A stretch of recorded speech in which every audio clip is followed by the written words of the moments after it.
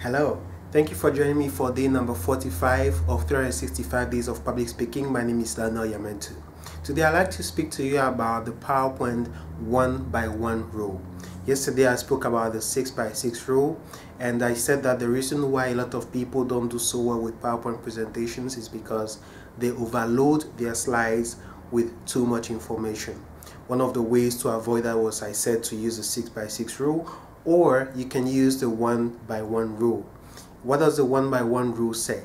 The 1-by-1 rule says that for every slide that you have in your slides deck, use at most one word and at most one image, because it is a fact that people remember what they see in pictures. People speak in pictures, people listen in pictures, and people understand information in pictures.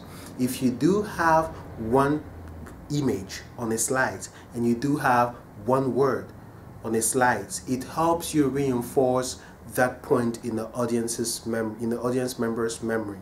For example, if you speak about fear and you have, for example, a bunch of things that you like to say about the topic of fear, it's going to make more impact if you do have, for example, an image of a child with the eyes big open, wide open, and the mouth like very scared, than for you to just have bullet points that describe the fear experienced by that child. That makes sense, right? If you do have a picture that shows the emotion, it makes more impact than you describing the emotion on the slide. Always remember that every single time you prepare a presentation. And one of the tips I received recently by a fellow speaker was to use the full space available on the slide for the picture. If that is the only thing you have on the slide, blow it up. Get a picture of a good resolution, a picture that is not going to appear blurred if it is stretched, and cover the whole entire slide with it. That way it helps you make the impact that you want on your audience.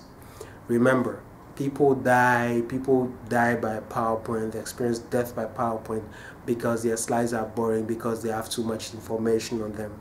Follow the 1-by-1 rule and you're gonna stay away from the cemetery of people who died through death by PowerPoint.